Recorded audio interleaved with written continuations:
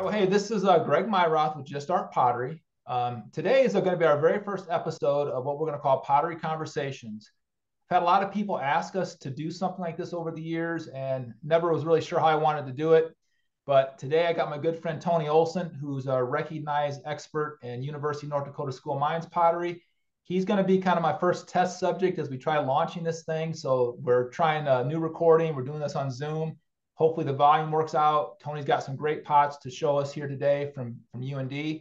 And just kind of one other thing about Tony, like whenever I've had questions over the years about UND, he's kind of been my resource. He's my go-to guy. So and him and I have a lot of good conversations. So I thought him and I could have a nice, easy talk here today and just let you guys maybe learn a little bit more about UND.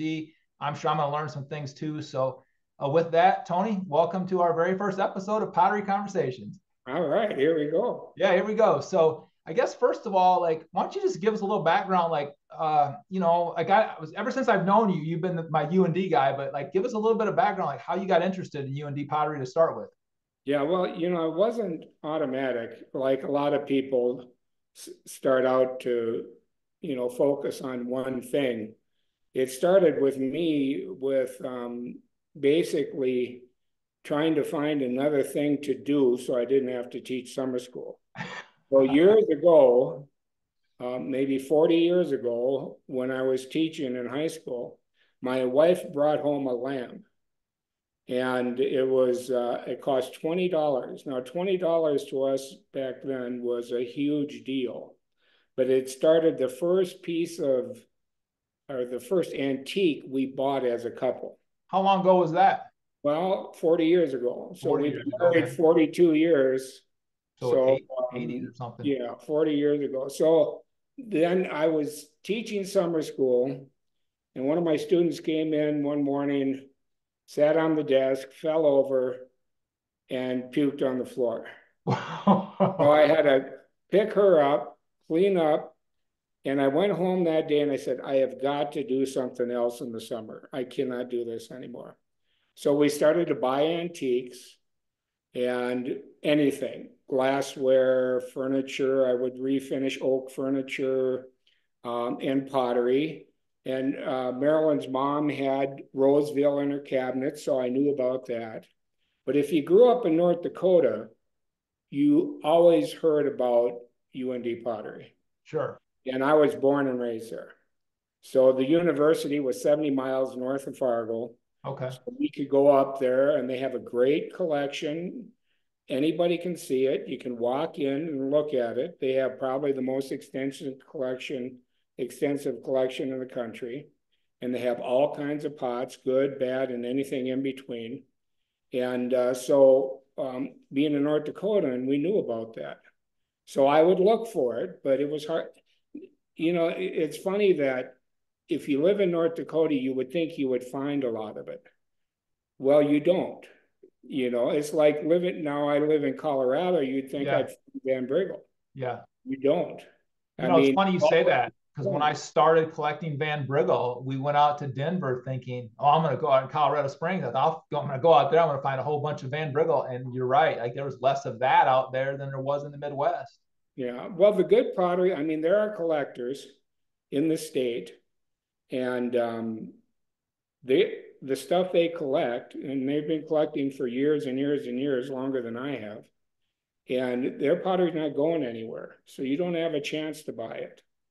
But anyway, so I started selling antiques at flea markets, and we get up at 3 a.m, drive to Minnesota, set up, sell whatever we could. And in one day, I would make more money than I did teaching summer school. Wow. Yeah. So that kind of began it all. And then one time we'd get up and we'd go to garage sales, because Marilyn always looking for clothes for the kids, And I had a feeling about that. We'd get coffee, we'd drive around and look in the paper, and I saw one, and I said, that one I got a vibe about. Let's go over there. So I went over there, and on the tables were about 15 pieces of UND, all priced $1, $2, $5. And I told Marilyn, I said, grab everything. So we grabbed everything. And plus we grabbed other things too. I mean, there was glassware there, there was all sorts of things. So that was my really first score with UND. And we got home, I dropped it off. I said, let's go back there and see if we missed something. Yeah. So we went back and I started talking to the woman and I said, where did you get all this UND? She goes, well, it's mine. I made it. Oh, wow. I said, really? She goes, yeah, I was a student there. And she was a lot older than me at the time. I mean, I was in my late 20s, early 30s. She was in her 70s. And her name was Meridell Reed. Okay. And her teacher was Julia Matson. She Awesome. goes, well, why don't you come over to my house and I'll cook you supper and we can talk about it. I said, great, we'll be there. So we went over, had supper with her, and I basically interviewed her. She talked about Julia Matson, what a wonderful person she was, and how she was kind of very patient and very quiet and just a peach of a teacher, and she just loved it. Well, her stuff was in the 50s, the 50s Matson. Okay. There are different decades with Matson, and a lot of it, the early stuff was kind of arts and crafts from the 20s, and then it changed over time. But in the 50s is when she was a student there. And it was, so you had mid-century modern look, squeeze bag, very colorful stuff, you know. And while she was there, she had one pot with notes on it, like in a music score. Oh, And she said, would you sell that? She goes, yeah. She goes, give me $5. So I gave her $300. And I said, well, I said, I feel bad about the garage sale. I didn't know what, you know, and of course the garage sale filled up fast. So you had to grab. And yeah. so I gave her $300. Now this is a long time ago. So $300 was a pretty good price for it. Yeah. She was just tickled pink, you know, to get $300. And, but she was a wonderful woman. And we still have one, Marilyn kept one One of her little pieces. jar that was a shape of an acorn, a little jar. And she still has that on her dresser in the bedroom. But that's how I got started. Okay. But I never, you know, a lot of these collectors, you know, that collect Groovy and stuff, they can tell you the first pot they bought Right. and Right. they kept it all these years. Well, I can't remember any of that. Yeah. So Tony, like, was there, because I don't have that exact story, but I have a story a year or so ago. You actually helped me when I bought that collection. But I bought a collection. I can't remember the lady's name, but she was a student. She had some really cool pots. She did some really neat work. But like, so any idea like how many students went through the college? Like hundreds or? Well, yeah, hundreds. Okay. Well, but her classes, Margaret Cable's classes were so popular, they had to limit the size, Okay. the classes. So there were waiting lists for students to get into her class because I Okay. think first and foremost with Margaret Cable is she was an instructor first. Okay. And but she was a jack of all trades. She could do it all. She was and through my talking to fellow collectors and teachers that taught at the university, and there are a lot of books out on it now. There weren't when Yeah. I was young. There was nothing. Yeah. You know, I mean, really, the first time North Dakota pottery became a national thing was Ralph and Terry Covell they had that American Art Pottery book, and they wrote a chapter on North Dakota State pottery, or Right. the University of North Dakota pottery. And so that was pretty cool. I mean, and then Darlene Dummel wrote the Dakota Potteries book, and Miller Yeah. wrote The Cable Years. Yeah. And so all these books came out, but it still didn't, I mean, the big auction houses really didn't have a clue what they had when they got it. Right. They weren't sure of value, so they'd put a low reserve on it. And then if they got something, they thought, well, they were surprised. Right. But, it was the locals that really promoted it, because they knew about it when the rest of the country didn't.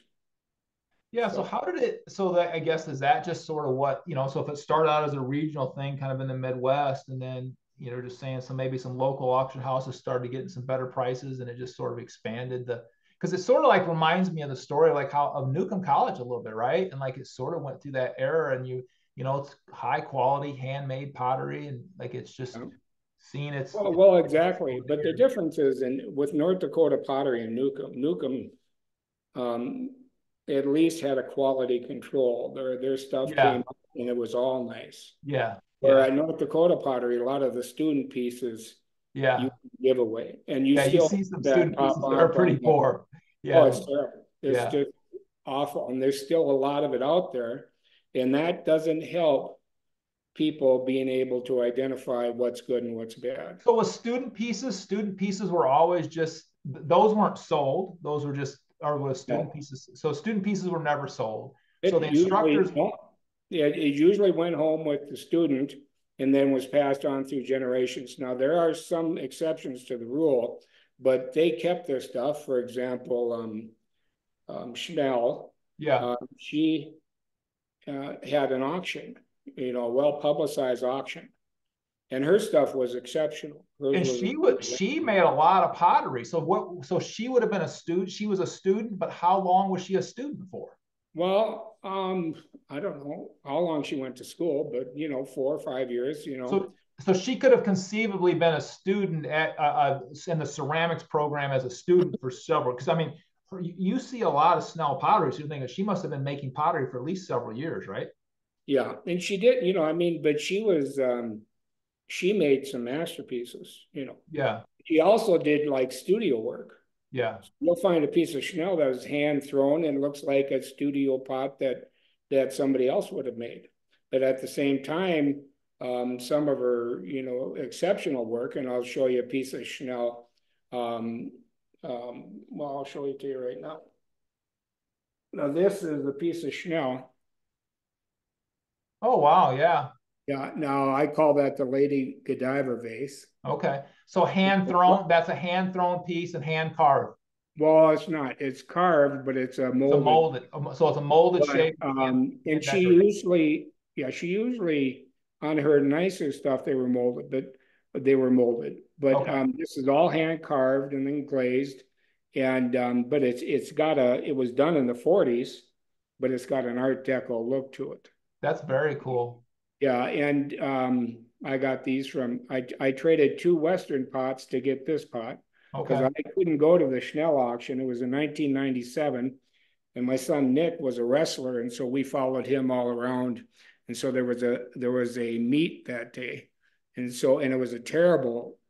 I remember it was an awful day in terms of the weather, but she had some, and that's where really one of the first very expensive pieces went. Now this pot was expensive, but friends of mine that bought it.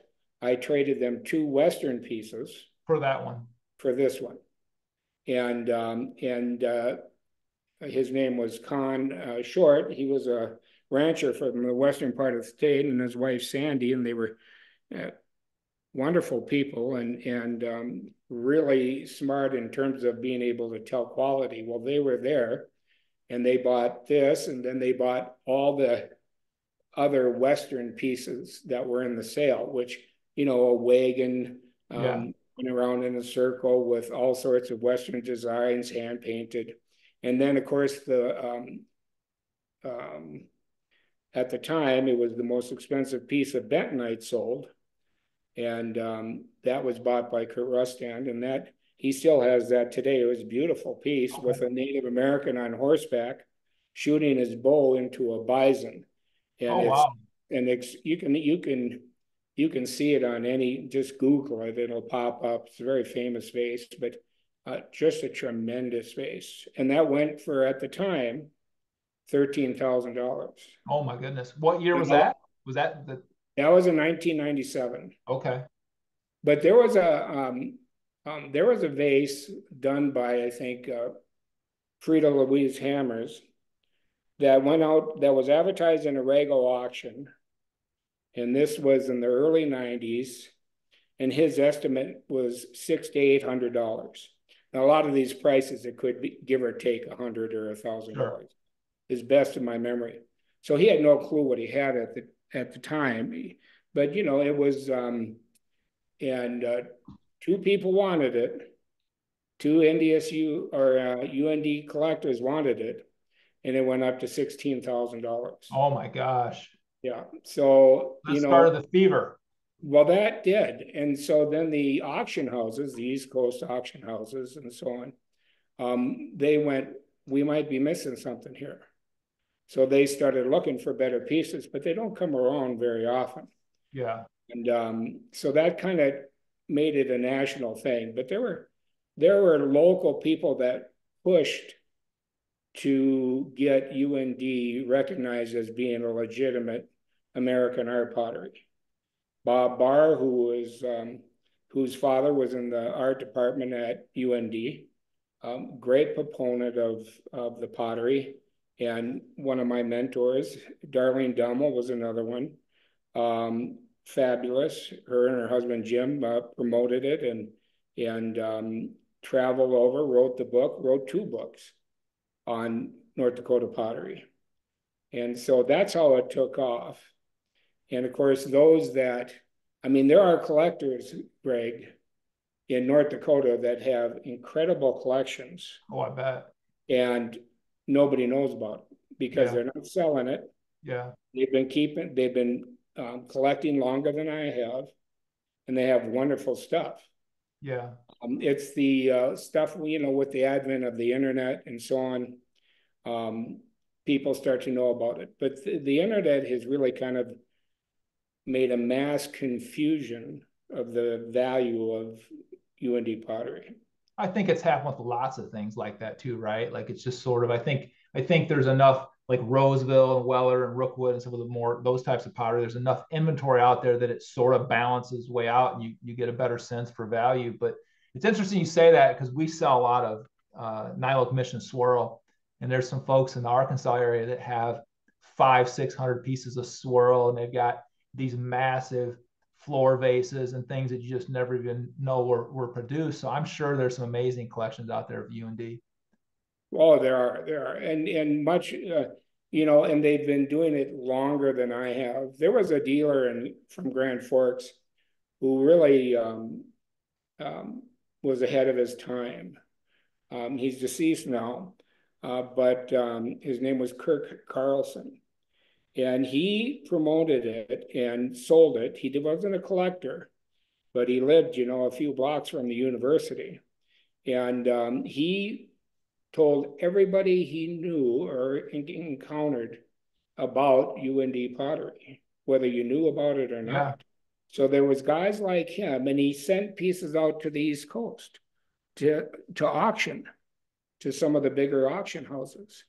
And that's how things get started. And that's how they got started then. Yeah, it's guys like him that helped him and Bob Barr and Donald Miller, who wrote the Cable Years, Yeah. and all those people, and Darlene Dummel, and these guys. And then there's guys like me who didn't have a pot to pee in at the time, who would find stuff, but I couldn't afford to buy it. Yeah. So, you know, I was kind of a seller. I wasn't a collector. And then I thought, well, if I can sell all these Fostoria dinner plates, I can buy and keep a piece of UND. Yeah. Yeah. So that's how it started. And Yeah. then a average piece of UND turned into a better piece of UND, et cetera. Yeah. But it took me years. I mean, I started doing this in the early 80s. Yeah. And then and back then, the big prices, you weren't getting big prices. But I never saw good pieces till I was invited to my friend Kurt Westand's house. Sure, I know Kurt. Yeah. Kurt bought beautiful UND's arts and crafts pieces that people don't see. Yeah. You know, and I have a couple today, but they're few and far between. But he had them, and when I saw it, I said, "What is that?"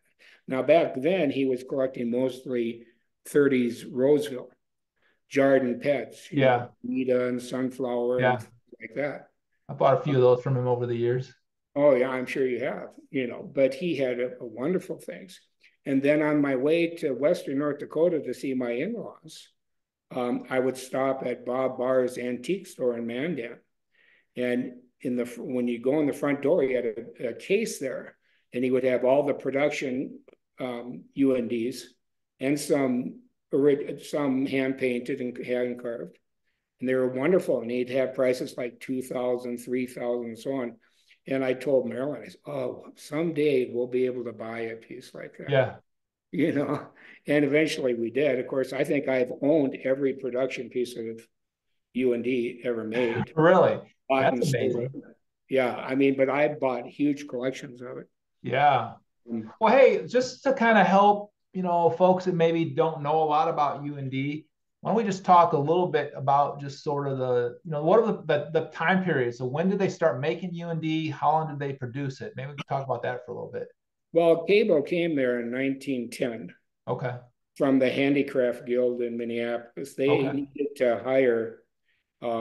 needed to hire a professional potter to utilize the North Dakota clays. And so she was hired, and right away she started to, she was a learner.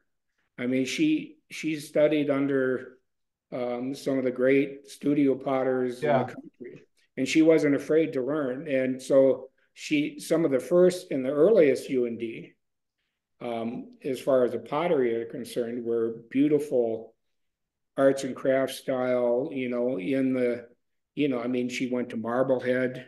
She Yeah. uh, she went to Newcomb College and visited there. I mean, she went to every major Tony, pottery at the time. was it UND? Was it University of North Dakota that like was sending clay to like other potteries to like have Yeah, them yeah, make yeah. They make were. some pots out of North Dakota clay?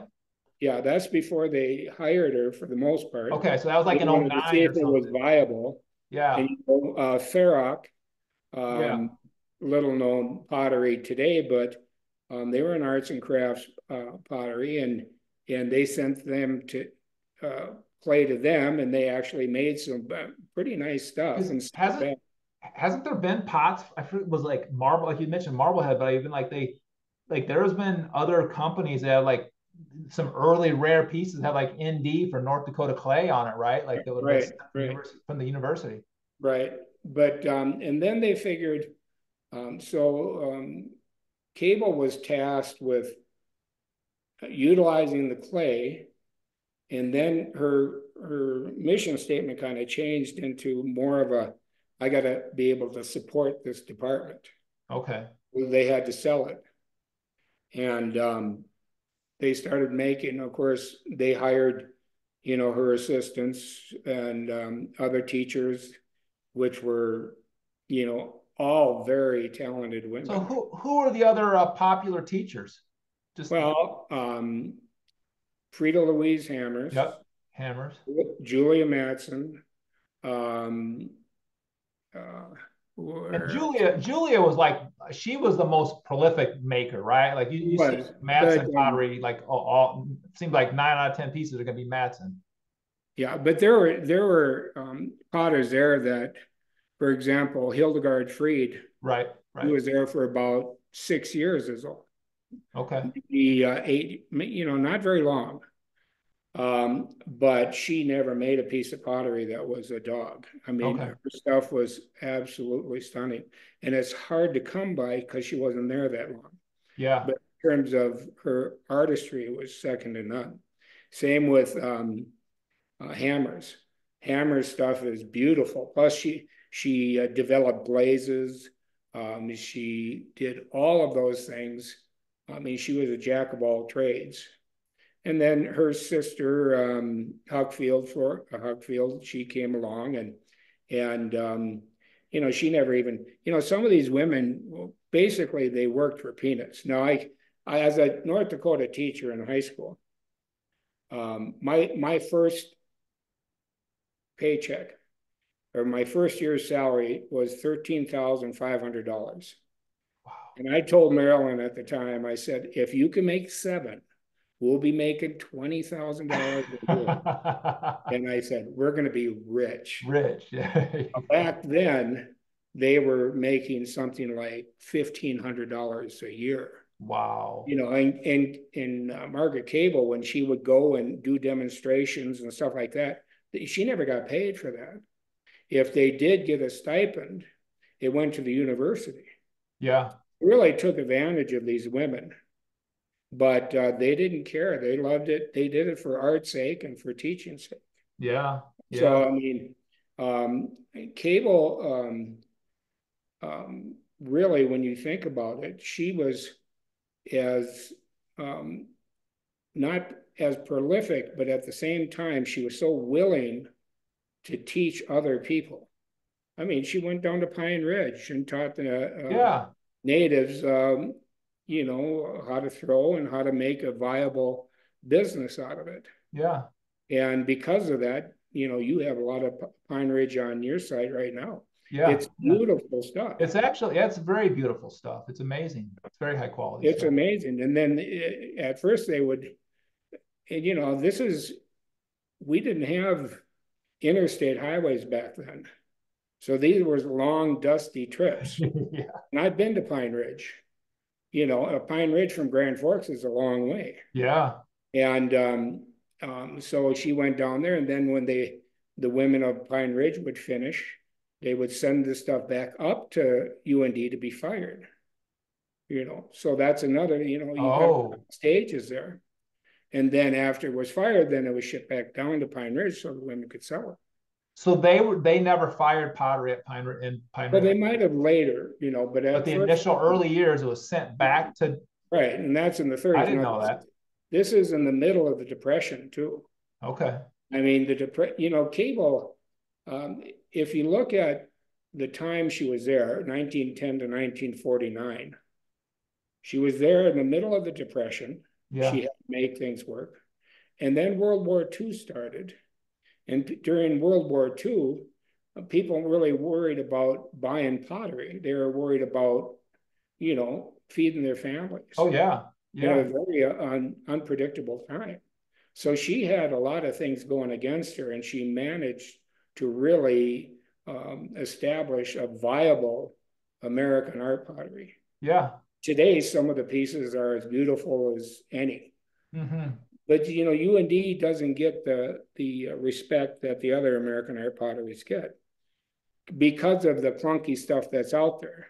Yeah. Because that's most of what you see nowadays, right? I see you got some very nice piece in your back shelf there. But hey, before we get into that, and I just want to be respectful of everybody's time. One of the things we talked about is we're going to do this in probably 2 or 3 different parts. Sure. So, I might just conclude part 1 here. I got one last question for you, then we'll kind of conclude part 1, and then we'll make a second and third part of these as well. But so I guess, if somebody's going to start a UND collection, what would be your recommendations? Because I know exactly what you're saying. If you look on eBay or you look on different websites, my site included sometimes, you'll see some fairly poor examples, some molded student pieces that aren't real high quality, and then just helping somebody, without going too deep into all that, because again, we want to save some of this for the next episode. But like, just if you were just going to start, like, just say you had $1,000 and you're going to start a UND collection, what would you recommend to somebody just starting out trying to start a collection? Well, first of all, try not to buy on eBay. Yeah. Because you don't know what you're getting. Yeah. And oftentimes the people that are selling them are not pottery dealers. And they don't know what they're selling. That's a very good point. Know what they're selling. And they think they do, but they don't. Yeah. But I would suggest just do your research, look at books, look at live auctioneers, and then go to end of auctions. Yeah. And type in School of Mines. And then what the pots that'll pop up, you will see good examples of North Dakota School of Mines pottery. Yeah. That, first of all, you got to like it. But for example, UND made more, but at least 300 pieces of little prairie rose vases. All you bought one from me years ago. As a matter of fact, first piece of UND you ever bought from me. Maybe, yeah. Madison, Wisconsin. And you can still get one of those for around $300 or $400. And that's an But iconic vase too, honestly. That's a it is very an cool icon. pot. And they did a lot of prairie rose stuff. But they it's all hand thrown, hand carved, and made in 1930. Yeah. There's a lot of them out there. And I assume you'd suggest sticking with you'd probably suggest sticking with an instructor piece rather than a student piece to get started with, or not so no, much? I would also say if you like their what they call their Spencer list items, or their you know, the pottery that was made in molds and made specifically to sell. Yeah. No, some of those are beautiful. There's some on eBay right now that if they didn't have damage would be really nice. Yeah. They made killer, you know, it was their production piece, like Rookwood's. Yeah. Rookwood had their production line. UND had their production line, but UND's production line, some of them were stunning vases. There was something I always wanted. I dreamed of getting the duck hunter vase, where a guy is with a shotgun and he has ducks on his hip and the dog. Well, I waited years to find one. Well, then I found like 4. Oh, wow. And I ended up selling all of them. Okay.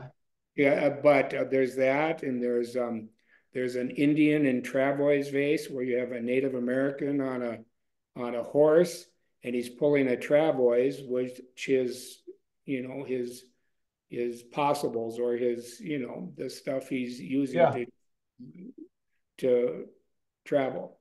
Yeah. It's a beautiful vase, you know. So, and then you've seen the big ox cart vase, big, fat. Yeah.